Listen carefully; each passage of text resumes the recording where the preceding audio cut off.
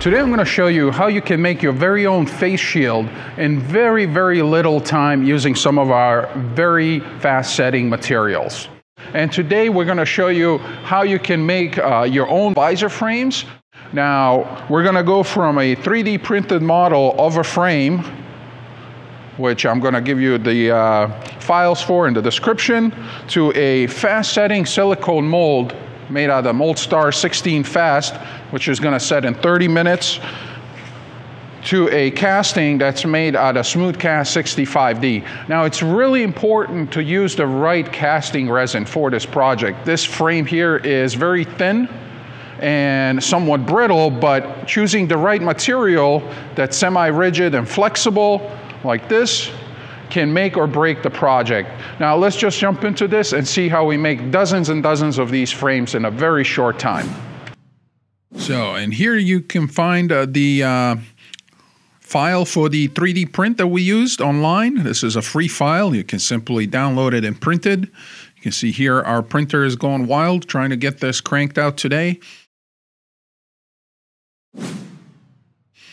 And once we have the model, we're just going to study it to understand how we're going to actually mold it. So there is some detail here that we do want to capture, and we want to understand the mold layout. And for this, we're going to be using a single-sided, one-sided block mold. And for that, we're going to embed our model into the clay, the Sculptix soft clay, and then we're going to cut an aluminum shim that's about 1 inch wide. That's going to go around as our mold box. So we're going to manipulate this. You can see it's nice and soft, and we're going to make it hug our model. We're keeping about 3/4 of an inch profile around the model. Now, the material that we're going to use for the mold itself, this is Moldstar 16 Fast. As the name itself says, this is a fast setting product. So that's the key of our project here. And as you can see, the working time, the pot life is about 5 minutes, while a cure is set in 30 minutes. So we have to work very fast to mix this and get it inside of our mold box. But before we start mixing the material, it's really important to follow the instructions. And the instructions call for pre-mixing of the A and B separately before dispensing. And since this material is a 1-to-1 mix ratio by volume, we can simply set up our dispensing cups and then pour it to equal amounts. Once we have the material dispensed, a clean mixing container is used to combine the two components together. And as you will hear me say many, many times, you want to scrape the sides and scrape the bottom of your mixing container when you're mixing two components together in order to get a really good mix between them two. You shouldn't see any streaking in your material.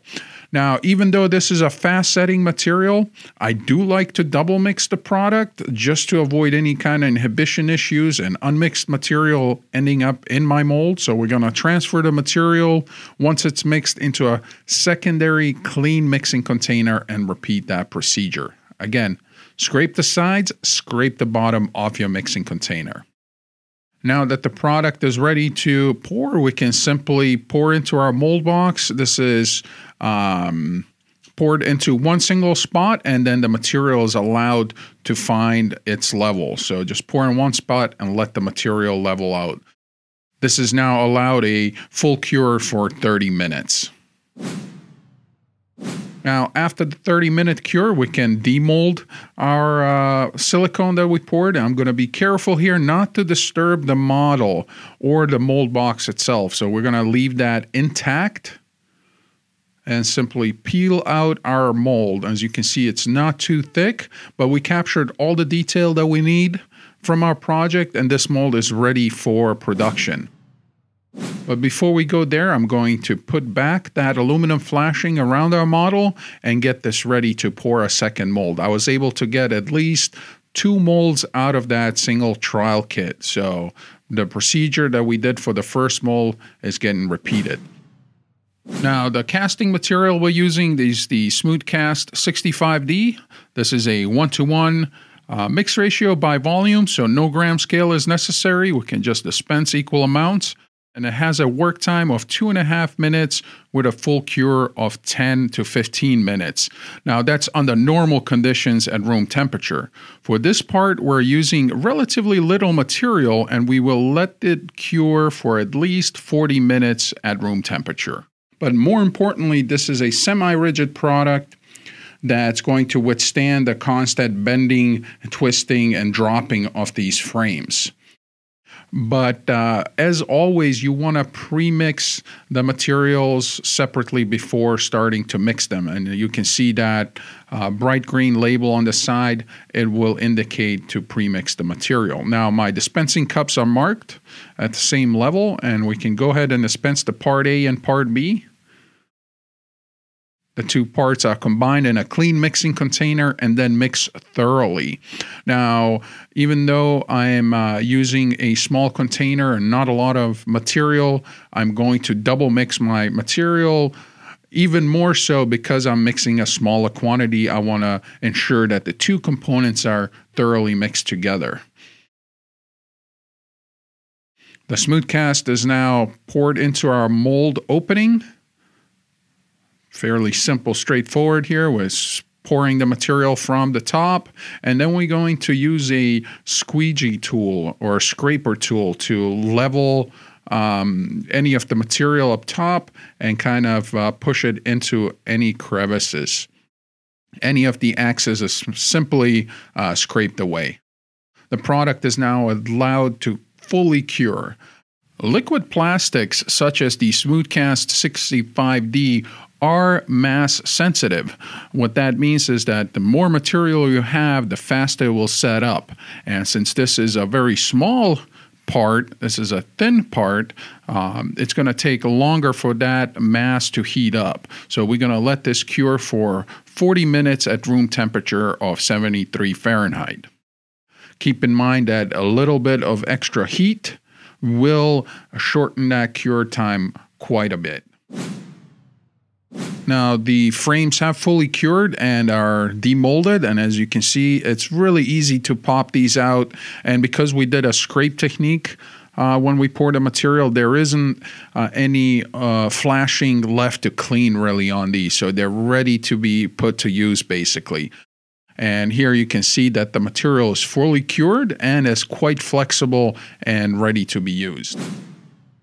To finish our project, we're going to add one more step, and that's the addition of the Sil-Poxy adhesive. This is a silicone adhesive to the rim that's going to be meeting the forehead of the person wearing the shield. Now, this product has a work time of 5 minutes and a full cure of 12 minutes, so it's extremely fast. But more importantly, once the material is cured, it's actually skin safe. Not so in the liquid state, so make sure you wear gloves when you're applying this product. And we're going to put it on the visor where it actually meets the forehead. So we're going to set this up, and then we're going to puncture this new tube, and then we're going to apply some of that Sil-Poxy adhesive onto that rim, again where it's going to meet the forehead of the person wearing it. I'm going to just squeeze out some of the silicone adhesive, and then we're going to use a tongue depressor here, a small mixing stick, to just level that out a little bit so it has a nice and clean level so it's not all lumpy. This is now allowed 12 minutes to cure before being put to use. Now to the visor itself. This is a clear sheet of plastic. You can get these in many sizes. This one is from an overhead projector, and I'm simply going to punch 3 holes with our hole puncher, because the frame itself is designed to fit that layout. And then we're going to take a piece of rubber band and we're going to punch some holes at the ends here too. And then the entire frame can get assembled. So here goes our rubber band in the back to hold the shield on the head itself.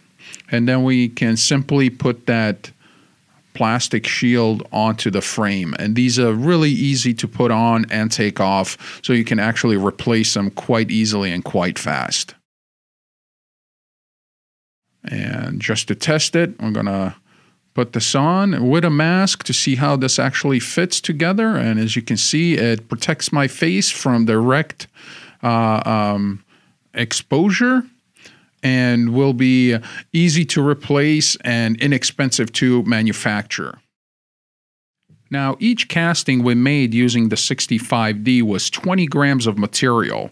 And if we take a gallon unit of the Smooth Cast 65D, which contains 15.40 pounds of material, we were actually able to make about 345 pieces out of that material. Sil-Poxy, which adds another 10 cents and the cost, which brings approximately the price per unit to 40 cents, which is quite incredible if you think how many castings we were able to get out of this gallon unit. Now, if you got inspired by this project and you'd like to give your own projects a go and need some material, you can visit any one of our distributors around the world. So, and there you have it, a simple step-by-step procedure on how you can make these face shield frames in a very, very fast, timely manner. Now remember, we went from a 3D print to a mold within 30 minutes, and then used that mold to create the first castings within an hour. After that, we went back, made some more molds so we can create many, many castings within a very short period of time. Now, remember, if you have an idea about what we should do next, please let us know down in the comments below. And if you like this video, hit the thumbs up button. Now, to keep up with our latest mold making and casting videos, remember to subscribe.